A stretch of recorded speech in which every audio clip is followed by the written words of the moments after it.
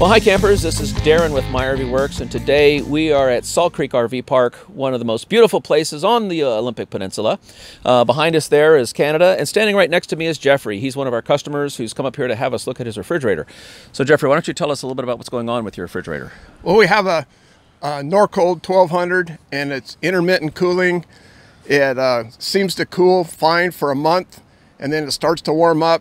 So we unload the refrigerator, shut it off, let it warm completely up, restart it, and it starts cooling fine. And it's about once a month we've been doing that. And that's pretty much the symptoms. Now, when you turn it off, do you move your refrigerator? Like, do you move your RV anywhere so there's any movement in that refrigerator? No. Or just, it's been sitting the whole time? It's been sitting the whole time. Okay. It's pretty much either way. Okay. So how long has this been happening? Well, I've been fighting this thing for about a year. Okay, so basically every month, it takes about a month. Do you notice that it starts to degrade at its cooling ability? Yeah, to the point where it's just not working. What I've been doing is I've been keeping it on mode 3 so I can monitor the fin temperature. Okay, good. And I've been watching that, and it does. It slowly starts creeping up, but we also have a thermometer inside the refrigerator, okay, and so we don't get food poisoning on that yes, part of it. That's smart. That's good. Okay. And we just watch it, and then when it gets too warm, we shut it off, let it warm up, open the doors, let everything warm up, and then turn it back on, and it's fine for another 30 days or so. When you're letting it warm up, do you ever come to the backside? Do you see if there's any moisture dripping off the back? Have you ever gone to the backside? No, I haven't. I haven't looked at that. Okay. All right. Well, folks, what do you think it could be? Let me ask one more question. Have you checked this on both LP and electric? Yes, I have. And the symptom is the same? Yeah, symptoms the same. In fact, we had a power outage, and it switched over to LP, and the LP, it ran for the whole time the power was off. It never did shut off. So it's trying to cool, but it's not getting there. It's not working out. I have enough information. Right. I think we know what the problem is. Good. So what do you guys think the problem is? So I'll talk a little bit about a thing called blockages, and I'll talk a little bit about an ice dam. So let me put this up right here. And so here goes Darren's talking part. Okay. Okay. So basically what I understand Jeffrey saying is that cyclically over a month, his refrigerator is consistently getting, like on day one, it's working great, nice and cold, no problems keeping ice cold and stuff. But then over, Yep. You're right. But then over a period of time, it's like parabolic, where over a period of time, it starts to curve where it's getting warmer and warmer in that refrigerator. So then you turn it off. Correct. Let it thaw itself out, open the doors, take all your food out, and then start it up again, and then yay, we're back to day one again, and then you have that parabolic thing happening again over the next month or so, you know. Give or take. Give or take. And it does the same thing on LP, and it does the same thing on electric. So let me get you into my brain. If you are telling me that this does it only on LP, but not on electric, or only on electric and not on LP, then we'd be looking at those systems. And I'm staring into the sun. My glasses are like really dark. If you want to see my eyes, here I am, but I can't see you because you're blurry. So somebody made a comment about I shouldn't wear sunglasses when I'm doing this, but they're like $600 prescription sunglasses, so I can see things and the sun's bright. So I'm sorry if I have sunglasses on, but at least I can see you. So, and you can see us. Yeah, yay, right. Right. So yeah, anyway, and it's just the sun's bright. I should put my hat on.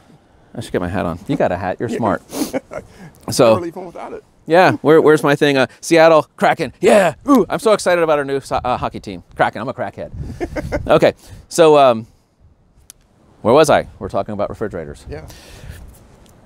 The key here is that the problem is consistent with electric and LP, okay? So therefore, it's not going to be your control board. It's not going to be a fuse. It's not going to be your heating element. It's not going to be your LP pressure. It's not going to be any of those things. The one thing that is consistent with this is the cooling unit itself, okay? So there are several ways we can test this. Now, it turns out that his refrigerator is off right now. But a homework assignment for you is if you're having these kinds of symptoms, then what I would want you to do is I've got this big fancy $500 thermometer. Don't make me a liar. Okay, it takes an image of a heat signature. Okay, thermal imaging thing, yeah. What he said, okay. So you would shine on the back. Now what you're looking for is the temperature of your boiler and the temperature of your cooling, and we're gonna go look at all this here. We're gonna be pulling the whole refrigerator out. But you want there to be a similar temperature between those two, okay? So if your boiler's really, really hot and those absorber coils, the things that go round and round, are not as hot or they're cool, then that tells us that you've lost, no, that tells you have a blockage, okay? If your boiler is not so hot, but your coils are really, really hot, that tells you that you have a leaker. That means that you've lost, you've lost your hydrogen, okay? So you're boiling the ammonia, but there's nowhere for it to boil into. You've lost all your pressure. So the first thing you would look for is a leaker, and you see the leaker because you have the yellow sodium chromate on the bottom. I'm gonna make a link to another video over here that I go into how heat makes cold, because we were talking about refrigerators, and my son Dakota, who's been in a lot of my videos, he's basically said, well, Dad, we're always talking about a refrigerator being a heating appliance and how these boilers get 500, 600, 700 degrees. And he's like, I don't understand how that gets so hot, but my ice cream is cold.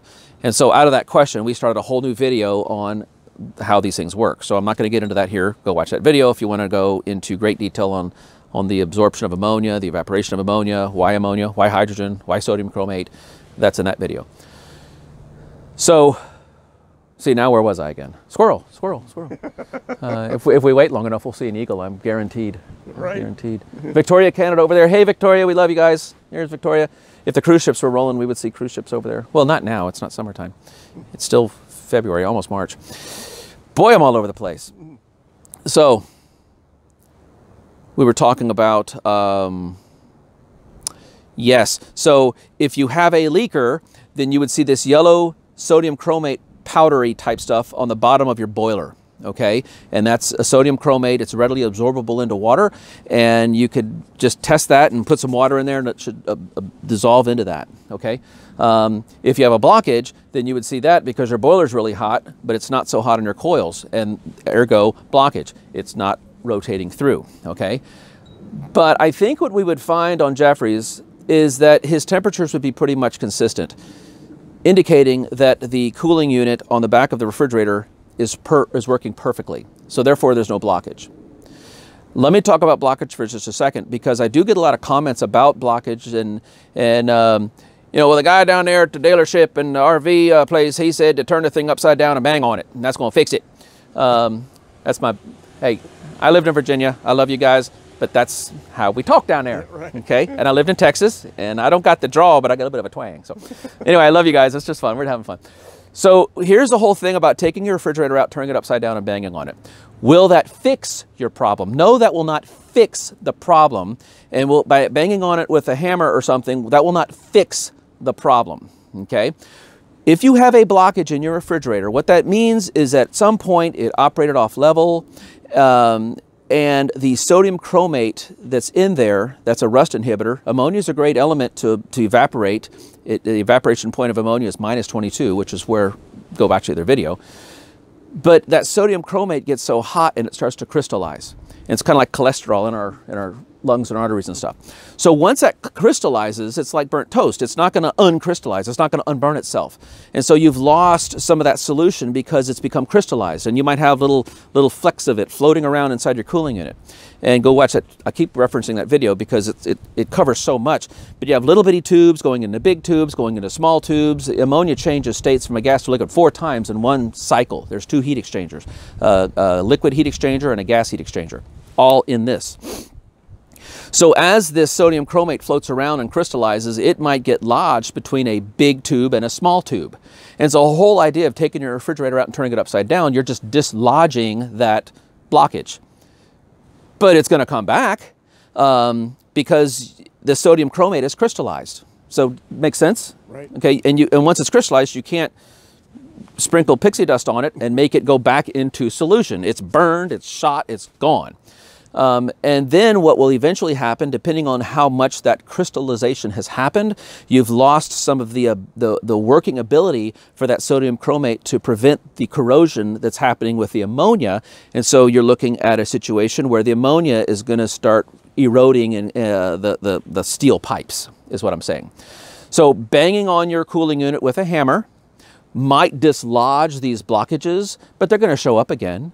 Turning it upside down might dislodge the blockages, but it might come back again. And maybe banging on it might take a big chunk and break it up into small chunks, but they're just going to come back again. On a blockage, that was my question to Jeffrey, does it make a difference if you drive down the road and then it fixes? In his instance, it didn't. So driving down the road would be the same thing as banging on your cooling unit to dislodge that blockage. Okay, so I'm really trying to drive a point home on this whole blockage thing. I don't think you have a blockage. The reason why I don't think he's got a blockage is because when his cooling unit turns off for a couple days. Well, to defrost it? Yeah, it's like even 8 hours. Okay. It's fine. Okay. There's no banging anything. So there's nothing to dislodge. So I hope I've made the point of turning the refrigerator upside down. You might get it to work again, or driving your RV around, you might get it to work again, but you haven't fixed the problem. That's not a fix, that's just a patch, because your sodium chromate has crystallized inside, and there's big tubes going to small tubes, and sooner or later this little fleck that's floating around in here is going to lodge himself from a big tube to a small tube. And there's no fix for that. You have to replace your entire cooling unit at that point. So you can't go inside there, you can't recharge them. It's a sealed, pressurized unit. It's got ammonia, hydrogen, water, sodium chromate, pressure, heat, and gravity, all those things working together. So there's no fix for a blockage, okay? Having said that about blockage, that is not your problem, I don't think. There's something else that happens to these refrigerators where the cooling unit is working perfectly fine, right, but the refrigerator is starting to warm up. And we call that, in my world, we call that a thing called an ice dam, okay? Now, I've got pictures of ice dams from cooling units that I've replaced, and there's all this ice in there. And I think what we'll do is we'll add those pictures to this video. And my wife, who does all the editing, she'll probably put a couple pictures about right now of some of these ice dam pictures that we've done on other refrigerator jobs. Usually, it's hard to catch an ice dam because by the time I get there to work on it, they've got it turned off and all the ice is melted. But I was able to capture some pictures of an ice dam. So let's talk about the ice dam, because I think that's what's wrong here, and we're going to take the camera, we're going to show you, we're going to fix this. So follow with me on this. We're going to follow the trail, okay? So if you've watched, I've got another video, I'll link to it, on how to replace a cooling unit, okay?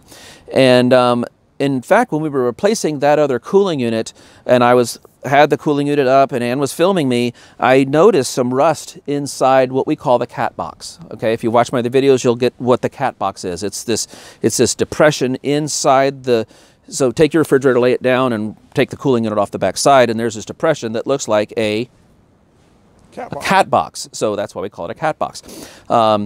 And so in there you have the low temperature absorber and the high temperature absorber that fits inside there. And so it could get, ammonia vaporizes at minus 22 degrees. So it's going to be at least minus 22 degrees in that low temperature absorber, which is the freezer part. But I have read and seen that it could get down to minus 60, minus 70 degrees. Okay. Minus 22 works for me. Right. Okay. Cool. So we know that heat is attracted to cold. Okay, so when we put that cooling unit into the cat box, whether it's done at the factory or, you know, we swapped out a cooling unit, or you've had your cooling unit swapped out and you're having these symptoms, and that cooling unit is put in that other video, not the one where I talk about how heat makes cold, but in the one on, I think it's called Tips and Tricks on how to swap out a cooling unit. Later towards that video, you're going to see where the cooling unit was put in. I'll pull back that foil and you're going to see some, a void. You're going to see a void there where you could look right down inside the side wall of the cat box. Okay, so the cooling unit's sitting inside, it's flush with the back of the freezer wall, but there's a void right there. So if that's getting really, really cold inside of there, minus 22, and it's a warm, humid day, then you got your vents. That humidity could work its way into that void and get brought into that minus 22 area, and it will start to freeze. okay? And it'll start to build up and build up and build up and build up and build up over about a month, okay? And so ice freezes at 32 degrees. Right. And so now you have ice, and it's acting as an insulator between the minus 22 evaporation that's taking place of the ammonia and the ice. Hold on, there's a big truck passing us by.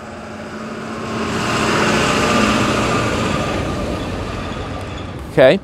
My Ford's not that loud. No. Okay. I think yours is newer. Yeah, maybe mine's newer. Yeah. So where that ice dam builds up, and what we're going to look at with Jeffrey's refrigerator, we're going to have to pull the whole refrigerator out to see this because it's up against a wall. You want a 1-inch clearance behind the back wall, and we just can't get in there. We're going to pull the whole refrigerator out, and we're going to have to look at it. Now, we might not have to pull the whole cooling unit out, but we're going to pull the refrigerator out and we're going to look to see if there's a void on the side. So all this is to say, about a month, starts to warm up, you let it thaw out for about 8 hours, and then it works fine again. What I am thinking we're going to find here is we're going to pull the refrigerator out, we're going to find a void there. It's a Norcold 1200. I think they use like a duct tape. And we've done a lot of Norcold 1200 cooling units, and I've actually seen a lot of voids there. So I'm suspicious if that's not the same problem here. In fact, the pictures that I shared with you of the ice, that's off of a Norcold 1200 too, straight from the factory. Love you, Norcold, but there's something going on with how you're sealing your edges because humidity's getting in there. I'm just up here in the Northwest, and I've seen this so many times where moisture's getting back in there.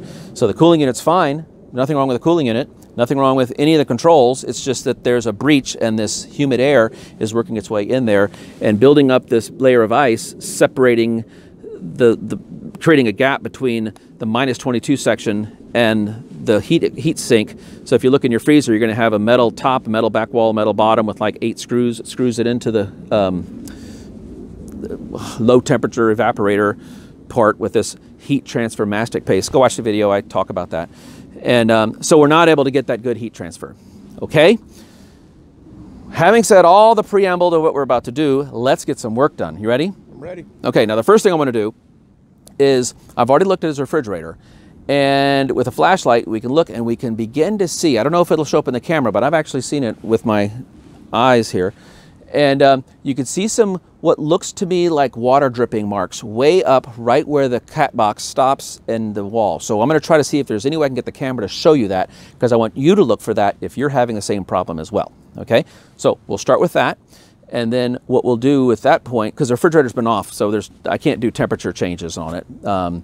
We'll start pulling the refrigerator out and we'll get it out into the floor and we'll pick you up on that side. So, okay, so what I was trying to do, here's my finger. What I was trying to do is get the camera wedged up inside that hole right there, but it's just the tolerances are too tight. But with my eyeball, I can see these water streaks. So we're going to pull the refrigerator forward and then I'll get the camera at that point. Make sense? Yep. Makes sense. Okay, let's get the refrigerator pulled. Now let me show you what we're gonna have to do to get this refrigerator pulled so that if you ever have to do it, it's not that big of a deal. It's 6 screws about, give or take. Be 2 screws on the back side. One is under this little glob of stuff, and the other one is under this little glob of stuff, like sealant. And we're gonna have to turn off the LP and crack the LP line, and then we're gonna find where the 12 volt comes in right here. So we're gonna disconnect the 12 volt, okay? Disconnect the LP, and take off these 2 screws in the back. That's it. On the front, we're gonna take you inside. There's 2 screws up in the top, 2 screws in the bottom. So those 6 screws are holding this whole refrigerator in place, but we also have to take off the LP and the 12 volts. So I'm gonna get some wrenches, take off LP, peel off the sealant, get to those screws, unplug this. I'll probably take a paint pen so I don't have to be smart. I could just match up red dot to red dot, and that way I don't have to check polarity. And we'll pull the refrigerator forward, okay? So if you're working and it's cold and rainy, I kind of came up with this little tip I'll share with you. I've got it in a couple of my other videos, but I don't expect you've watched over 100 videos to find these little nuggets of wisdom, so I'll throw it in this one too. So I discovered this when I had to work on an RV roof and it was raining, and but I still needed to be able to work with screws. So I like these little gloves, and I've got links on all this stuff on my Amazon affiliate link. So you put on your MaxFX gloves for all of, what, 10 bucks for a pack of 3, okay? Then I get extra large gloves. Guess what Darren's gonna do? What's he gonna do? What's he gonna do? Ah, you put it in there, Okay, and now what I've just done is my hands are, I've done this because we get a lot of rain up here. And so I'm able to work in the pouring down rain, in cold, not very cold, but maybe I've done it down to 30. And my hands stay warm, they stay dry, and I've done it for all of $1, and that's like $3. So for $4, I've got a glove. And when, now the negative of this is sometimes my hands will actually sweat. And so I take this apart and because they're sweaty, but you know, my big, thick, heavy duty Carhartt waterproof, winterproof gloves, I can't work with those. They're too big and bulky. So here's a tip. Try it, see if you like it. And I've got links on my Amazon affiliate links for all the gloves and everything like that. But this, I can still do intricate little electrical wiring and wire nuts and little screws because my fingers are small and they're staying dry and warm. So just wanted to share that little tip with you. So what we're going to do now is you don't need to watch me do this. You really don't. Save your time. I'm going to scrape off the putty, take these off, and we're going to pick you up on the inside when we do those 2 screws on the inside. Okay. And one other tip, you could still, from at least my phone, I've got a Samsung Note 8, I can still tap the screen with these on. So it's like an extra bonus. You know, I don't have to take my glove off to touch my screen. So we're on the inside now, and I lied. There are these, pop these little covers off and you'll find the screws there. So there's 4 along the top. Okay, and 4 along the bottom.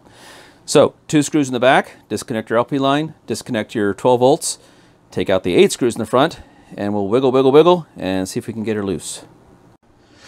All right, folks, so we've got the refrigerator cooling it out, pan back pretty hard. What I want to show you is, see this streak right here and all these little streaks? Those were the ones I was trying to get to see when it was in its hole. So all these streaks are evidence of the ice melting inside of the cat box. And we go all the way across and you see more of the streaks, more of the streaks, more of the streaks. Okay, so what's causing? Let me see if I can get back here in my little hole back here. So now I'm sitting in where the refrigerator is. So there you have, I got a little show and tell here. So it's these streaks that I'm concerned about. Okay, that is a telltale sign that we've had ice dam happening in this refrigerator. So the question I was asking Jeffrey originally was, when it thaws out, does he notice water on the back side? And I think that had he known to look, and now you guys know to look, that you would have noticed during that 8 hours dethaw, it's going to be wet. It's going to start sweating on this back, and you might even get some water down here. Now that's not the same water that we have in this overflow tube. Now this tube here is the one that goes to, let me get over here, that drip tray on the bottom of the fins in the refrigerator. So when that drip tray in the refrigerator starts to fill up with water, it drips down that tube, the white tube, we're following the white tube, and down it goes in that little tray. They keep it there because that's a warm area and that water should evaporate. You see that mostly on the Norcolds, on the Domestics, they'll put your drip tube outside, okay? Now there was one more plug I forgot to tell you about. That was the AC plug. So we got the refrigerator loose, and then I went back to make sure it was loose. So now, okay, a couple other things. This is the duct tape I was telling you about earlier. This is what they do at the factory, okay? So we love you, Norcold, but guess what? Your duct tape's not sticking. It's not even sticky on the back side. And so we have all this loose duct tape. Now, let me pan back. Here, tell you what, here, I'm going to hand this to you, Jeffrey, and just kind of, I'm going to give a little tour here. So see, just follow my hand here. Okay, so this is kind of loose, which is fine, but what we're going to do is we're going to pull this duct tape off, and that void I was talking about, I expect to find a void through this duct tape. It goes along the top too. See, it's not even sticking here, so let's just take a peek real quick. Let's see what we find in there. Oh, get a shot in there. See that void right there? That's the void we're talking about. So if I'm moist, warm air, this is the coldest part, I'm going to work my way into that crack right there, because this duct tape's not doing much of anything. And all the way across it goes, okay? So that's your breach.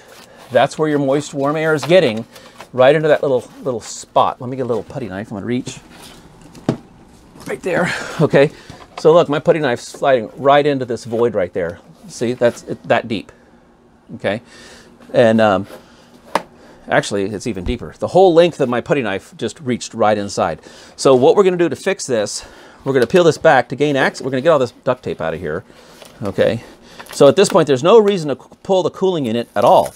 What we need to do is get the duct tape out of here, peel all this back, and get that expandable foam, that great stuff, whatever. I have black, so it's going to be black when we do it. And we're going to get in there, we're going to squirt it in there as good as we can, just really fill that in. And we don't even know how bad it is over on this side. Let me get a razor blade. Let's see what this side's like.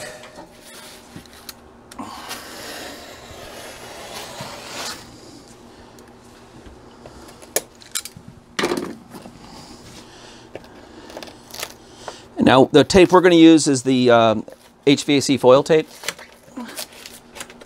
Yeah, there's a big hole here right into the cooling unit.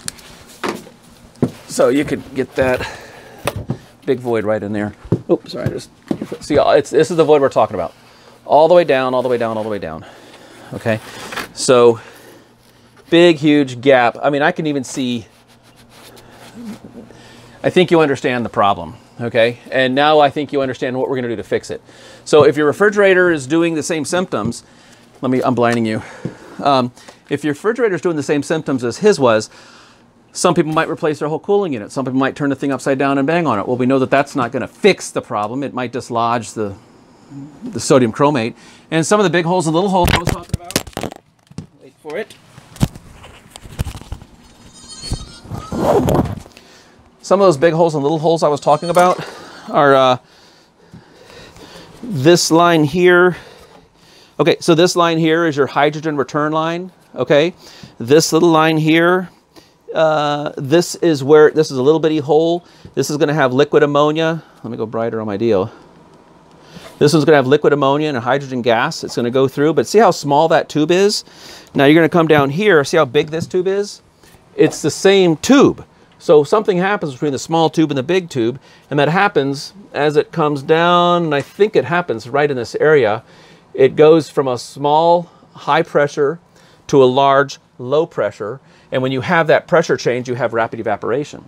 And that ammonia is evaporating because it's like, I think the analogy I gave in my other video is like the pressure cooker on your stove. High pressure inside that pot, comes out the tipple thing on the top, and it goes to a low pressure, which is your kitchen, and all that yummy stinkness is filling up the room with all your yumminess.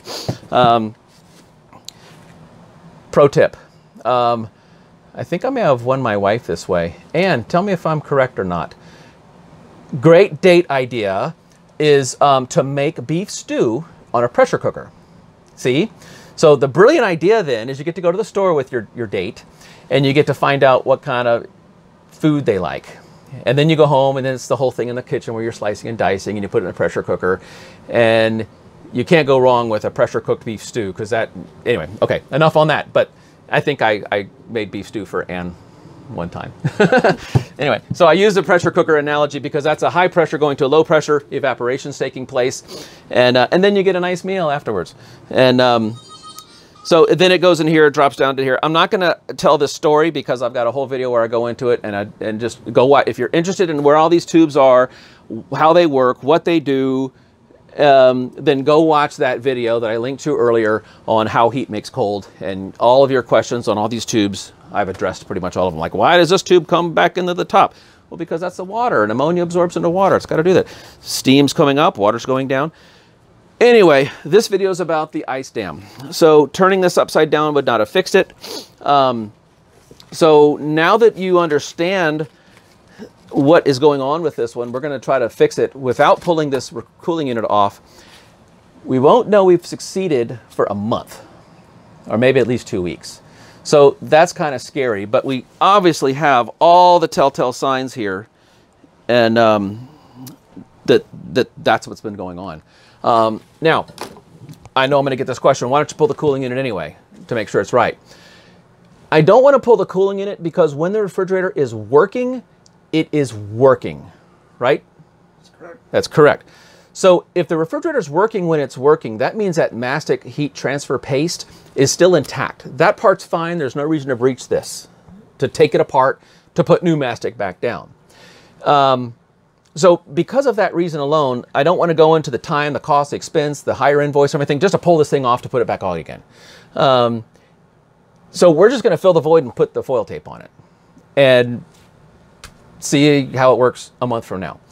I'm of the opinion, now that we've seen this breach, I think we've figured out what's wrong with this refrigerator.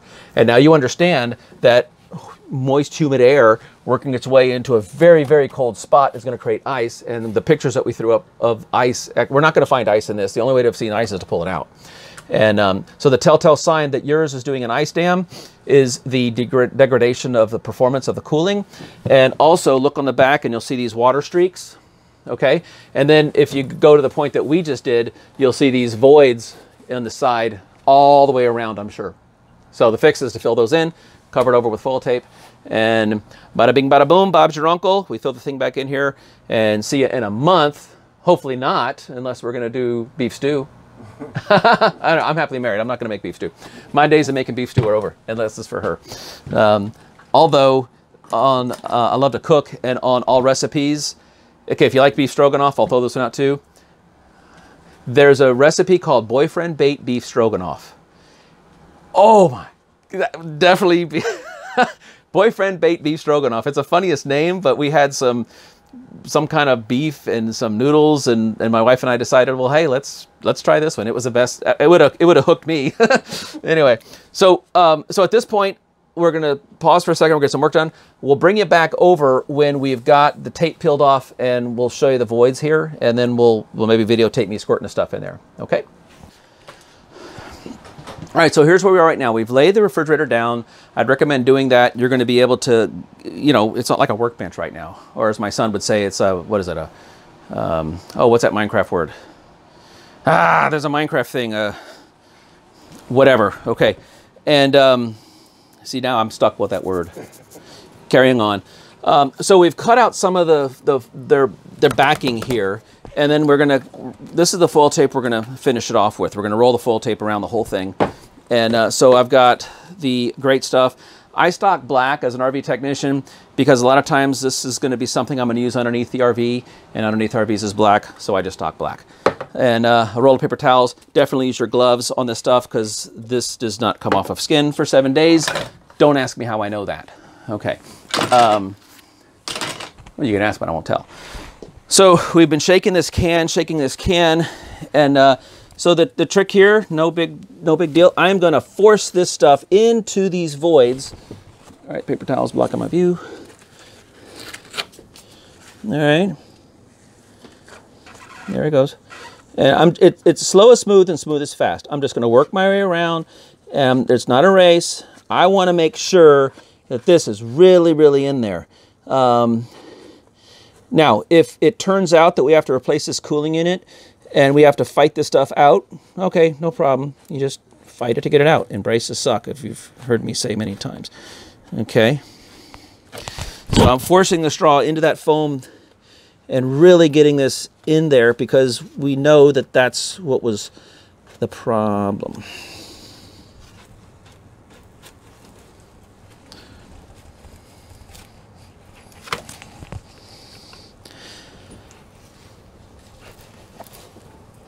Okay, now I'm going to stop right there. I'm not going to touch that. I'm going to wait for it to dry. In about 20 minutes, I'll pick it up. So I'm not being lazy. I just know this stuff too well. Okay, so I'm going to stop on this corner. Okay, so before this starts to really expand a lot, I want to get my tape on it. Okay.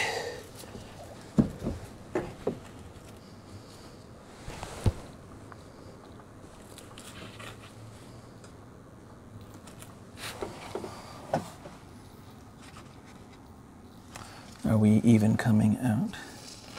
There we go. All right. I wasn't convinced that got in there. There we go. Okay. So I'm going to take a wide piece.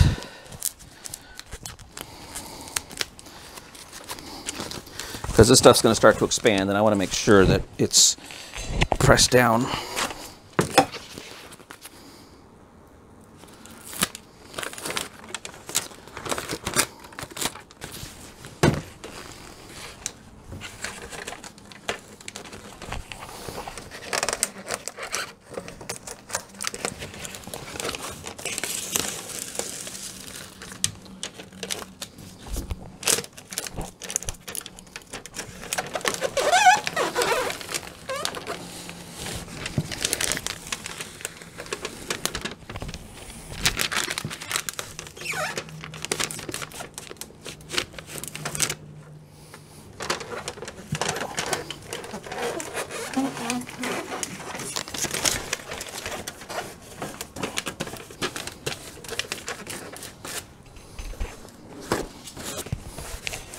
So if you've watched me do that one, I don't think you need to watch me do the other 3 sides, but that's what we're doing to make this repair. We'll show it to you when we're done, but right now I'm just making sure this is nice and sealed. So we know we've got this side fixed, okay? So now, yeah, save yourself some bandwidth. What I'm gonna do next is work along the top, put my tape, work along the side, put my tape, work along the bottom, put my tape. I'll probably start at the bottom first because I don't have to lean over this stuff. And and I've got it on me, so that's why you would have gloves. So that's the fix for this. And so we're gonna put the tape down, and then we'll pick you up on the other side and review all that we've done. Okay. So we've worked our way all the way around. We've forced that straw into the voids and squirted it until we saw it oozing out, scooped off all the excess that squirted out, and we put all the tape down. I've since changed gloves and I got it on me. And yeah, that stuff's hateful, so just take it easy. And so now we've got all the foil tape all the way around. So we have resecured the cat box, this area here. This is the cooling unit, and if you take this out, I guess it's like 3 or 4 inches, and if you took this out, it'd be like a big hole. We called it the cat box. While we're here, these are your fans. This is the perfect spot for your fans. Over here you have your fan thermostat. If your refrigerator is in a slide room, you really must have fans. And I've got another video, I'll make a link on that one, where I draw a nice groovy picture on how the cooling unit is supposed to work. So I've moved to the other side. And so this is the hole the refrigerator goes in. So this would be the flashing that is gonna mount on top. It's acceptable, but it would not be my preferred way to do it. We've got another refrigerator video where we install for flashing inside of a refrigerator. And but this is totally acceptable. The thing I do not like about this flashing is if I'm heat and I'm working it up and I go through that condenser fin at the top where I just showed you where that fan thermostat was, that's the condenser fin.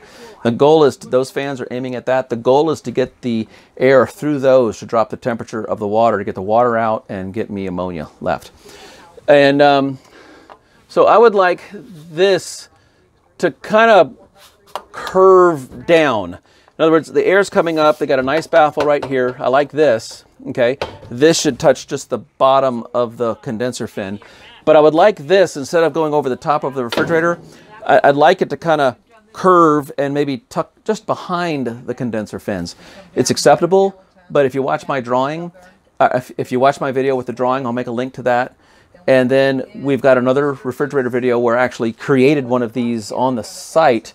That's a much better way. And really what you're doing is be the air. Visualize the air. Anywhere you're going to have a hiccup, you know, where it could work its way on top of that refrigerator, that's going to create some turbulence in the air. You don't want that. That's what you're trying to avoid. You want it to be nice, slippery chimney, nice, slippery chimney. Totally acceptable. I'm glad they did this, but better would have been to bend it behind. So here we want 0 clearance on the sides, and they've done a great job with that. And we want less than a 1-inch gap behind the back wall. And we want to force that air into this hole right here, which is this bottom hole, force it through the fans, and we really, really want to get it through those condenser fins and then out. It's all about getting the air through those condenser fins. If you're not getting the air through those condenser fins, then you will have refrigerator performance issues. That's a statement. That's not a, well, you might. No, you will. And so we've done a lot of jobs where that upper vent, this one here, like this manufacturer put a baffle in, thank you. But a lot of them, it'll just, you take off that top vent and it's just wide open right here. And your refrigerator may be working, but it is not working as best as it can. And if you look at your refrigerator installation manual, it'll tell you to create a baffle to force the air through these fins and out. Okay, so enough on that. We've got other videos that cover that. But since we had this specimen here, oh, and crafting table. That was what I was trying to think of before. So here we have our crafting table, nod to my son who likes Minecraft. And so at this point, what we're gonna do is we're gonna raise it up, perch it on the back thing here, and wiggle, wiggle, wiggle, wiggle, wiggle, and get it back into the hole here. And then these where the screw holes go, 4 on the top, 4 on the bottom, reconnect everything, and give it our best shot. So when we're done, we'll show you this all in and working. And then at that point, we'll wrap up our video with some final tips and tricks to share with you. Okay, well, here we are where we began. We've pulled the refrigerator out, we've taped it all up, put it back in, we've tested for LP leaks, we've made sure that it works on both AC and electric. And so if this video added value to you in trying to help you troubleshoot what's going on with your refrigerator, when the cooling unit's working and all the stuff we said at the beginning, we don't need to recap that, then hey, give us a thumb up, subscribe to our channel, share it with your friends. And we always end the video by saying, Happy campers, say my RV works. excellent, yay. Okay, see you guys next time. Happy camping.